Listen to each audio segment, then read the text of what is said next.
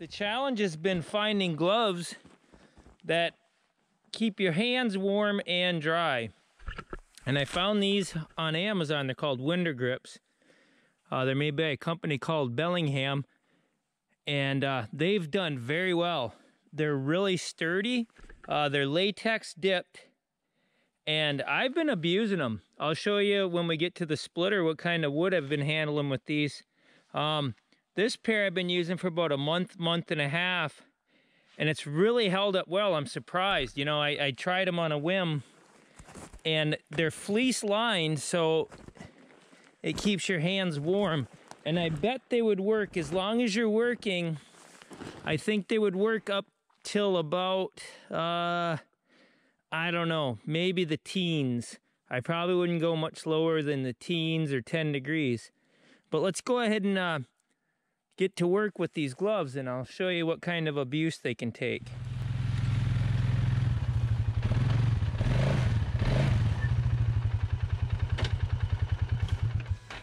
These kind of days where it's in the upper 20s and it's wet, and you need to get in here and grab, you got, you know, if you wore the regular gloves with just like leather palms, your hands would be soaked in no time. Matter of fact, I got a pair with me and I just swapped them out. You can see that it's wet on the splitter too. But these are the other kind of gloves I'm talking about. And these are fine. These keep you warm, but they get wet, especially these palms, even though they're leather. And I have waterproofed these. I have this silicone compound I spray on these just to try and help things, but this tree gave up its life for my wood stove. She's what I call a leaner. It was uprooted, and they'll hold on for a little while, but it'll eventually die. So these are sharp edges on here. I have really sharp saws and they work very well.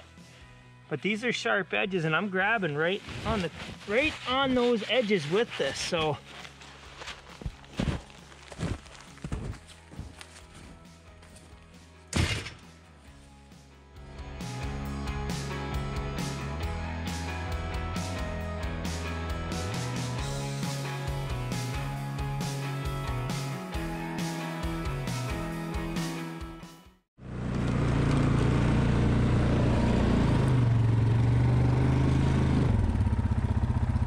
perfect right there.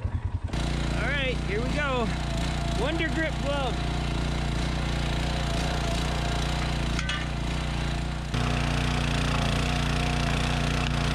Again, this is all pretty sharp right here.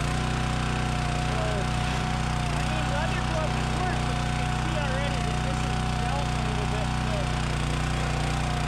I'd have wet hands.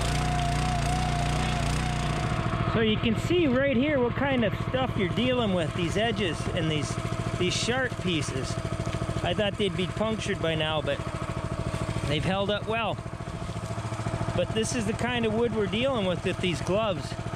And my hands are toasty and dry. They really have held up well. That's a pretty good rundown right there. That's the kind of conditions these gloves will stand up to. And like I've said, I've been using these for a month and a half, and they've done really well.